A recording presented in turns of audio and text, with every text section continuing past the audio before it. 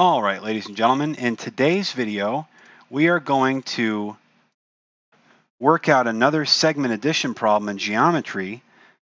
Last video, we found x.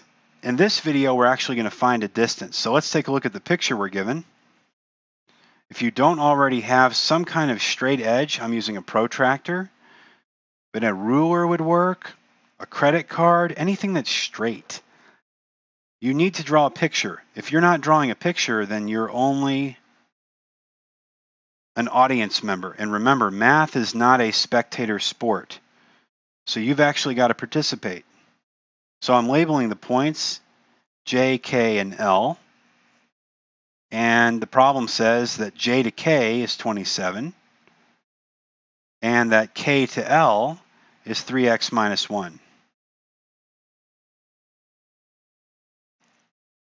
What else does the problem tell us? It says that the distance from J all the way to L is equal to 5x plus 2. Right? So we'll go ahead and write that somewhere. I'll write it up here. The distance from J all the way to L is equal to 5x plus 2. Let me draw that in. That means that this whole distance from here all the way over is equal to 5x plus 2. Okay, now what does the segment addition postulate tell us? It tells us that if you want to know the complete distance from one end of a thing to the other, you have to add the distances of each part. Okay, these are segment right there plus a segment right there. You put them together, you add them together, you get the total distance. That's the segment addition postulate demonstrated with the broken pencil. Okay, so what does that mean we do? We are asked to find what JL is. So they want to know the total distance. Okay? So what does JL equal?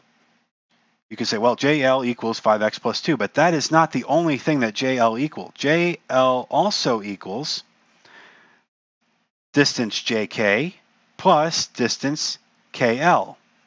Okay, so we'll say JL equals JK plus KL. And that's totally useless. So let's plug in the things we know. We know what JL is, 5x plus 2.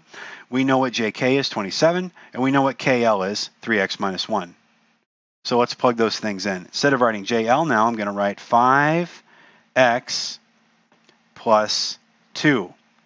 And I'm going to set that equal to JK, which is 27,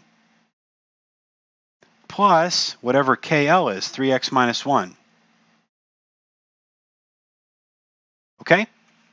And now we're back to just solving an algebra problem. The very first thing we're going to do is find x. All right? So let's gather x on the left side. If we're going to do that, we should probably start by moving this 3x over here. So right now 3x is being added on the right, so we should subtract 3x from both sides. Okay? So what is 5x minus 3x? Be careful here, people. The x is going to be there. So you just subtract the coefficients. 5 minus 3 is 2. On the right side of the equation, you've got 3x minus 3x. Well, anything minus itself is just 0. So let's rewrite the problem and see where we're at. We've got 2x plus 2 equals 27 minus 1. Okay? Well, let's do this step. What is 27 minus 1? 26, right? So let's just rewrite this as 2x plus 2 equals 26. Please don't try to stuff a bunch of steps into each step of the problem. Do one thing, then rewrite. Okay?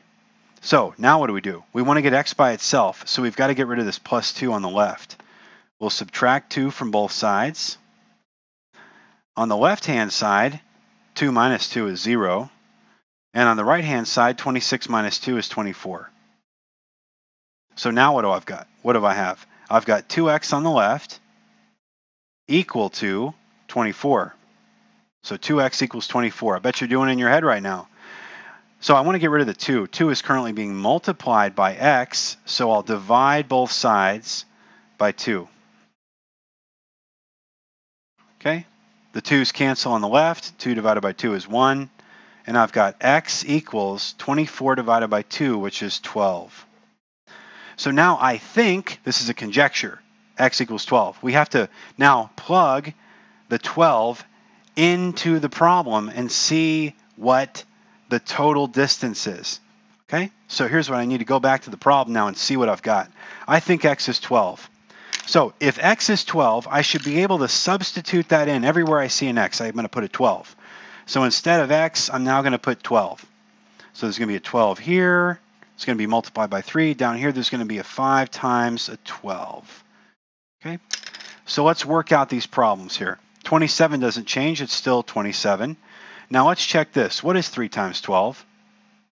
Let's see. 3 times 12 is 36.